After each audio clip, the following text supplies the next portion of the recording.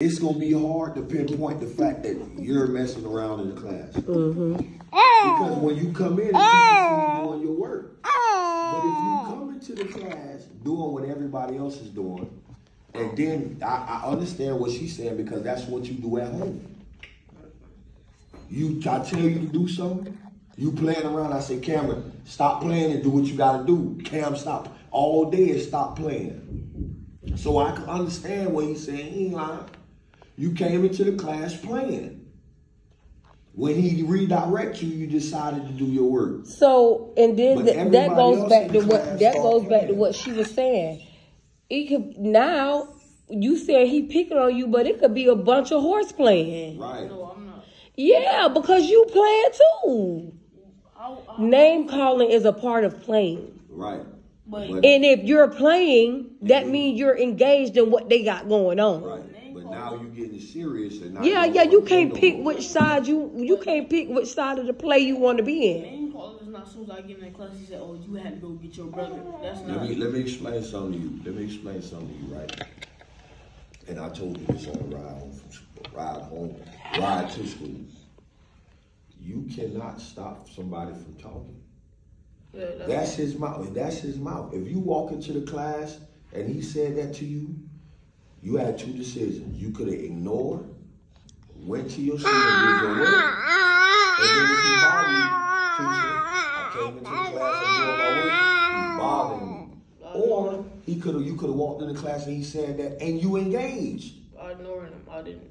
Yeah, but I don't feel that he should have to ignore somebody talking about him. But like I'm telling you, if you going in playing,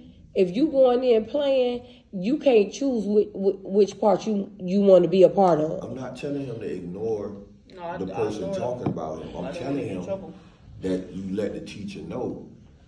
But you also can't control what people say out of their mouth. I can't come up here every day and be like, hey man, this dude keep talking about my son. Can you tell him to shut up? I can't do that. That's his mouth. No, bullying has to be. Right. If he's calling him fat and saying he had to go get his brother, that's bullying. That's just not somebody running their mouth. That's words directed towards Cameron. That's bullying a student.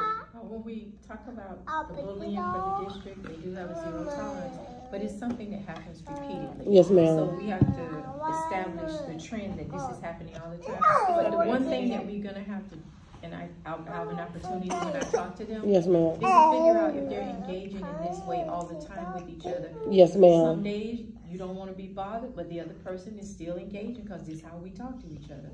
And so teaching the kids how to set those boundaries is what I like to do, but they can't play one day and the next day don't want to play. Play one day and the next day don't want to play. And a lot of times when I get to the bottom of it, that's what happened. And that's why somebody came in and they were not she in the mood. Asked you, were y'all gaining a friendship or was it, what was it? No. Do you have a friendship with this student? No.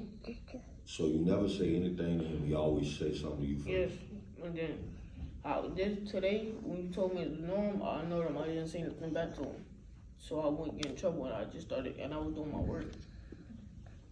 All right. So I'll get a chance to get to all of that when I speak with the guys together, and then we can come up with a solution or resolution. Most of the time we can fix this stuff. Yes, if it's something that we see that we get to where we think it's going to be an impasse and it's not going to be good for them to be in the same class, then that would be the latest thing that we could do. 6th grade is jam-packed.